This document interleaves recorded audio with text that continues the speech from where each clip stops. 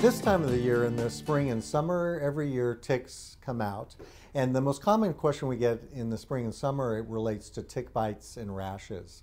So it's very important to know what to do when you've been bitten by a tick. And the crucial thing is to get the tick off of you. We want to get the tick removed as soon as possible, because the longer the tick stays attached, the more likely it is to transmit the Borrelia bacteria that cause Lyme disease.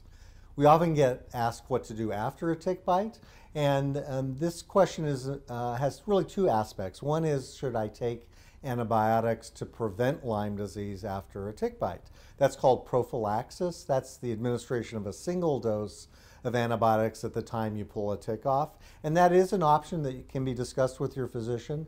That option for prophylaxis with a single dose of antibiotic after a tick bite is different, though, than treating Lyme disease.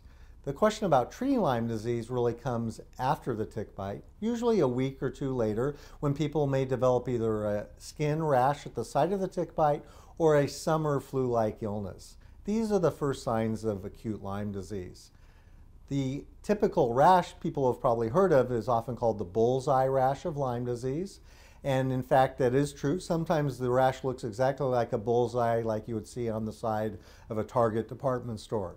I would emphasize, however, that's the minority of Lyme disease rashes. The majority actually look uniformly red. They don't have that ring within a ring target appearance. They're just red. They're usually 2 to 3 inches or larger, and they're often mistaken for spider bites or even sometimes bruises. But they're very distinct. They're very circumscribed. In other words, they're round or oval with a sharp edge. They're not usually very painful. They're mildly itchy. But the key thing is they get bigger over time. They usually get bigger than 2 or 3 inches. And they're not spider bites. If a lesion like that in the spring or summer in a Lyme endemic area is highly suspicious for Lyme disease. And I'll emphasize again, it doesn't have to have that target ring within a ring appearance to be Lyme disease. So you may ask, does everyone get a rash with Lyme disease? The answer is no. Some people clearly get symptoms of a summer flu-like illness without the rash, or they may get those symptoms before the rash appears. These symptoms are like the flu, except remember the flu is in the winter and Lyme disease is in the spring and summer. So the flu-like symptoms with Lyme disease are achiness, headache, fever, chills, profound fatigue, just like an influenza infection in the winter.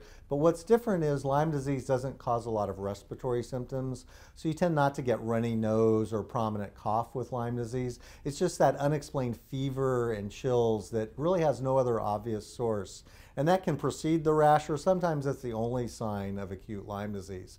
Those are the indications to call your physician. That's early Lyme disease, and that's the most treatable stage when we want to make the diagnosis, we want to get the therapy started. So any kind of round red skin lesion or unexplained fevers in the spring and summer is an indication to give your physician a call and check it out.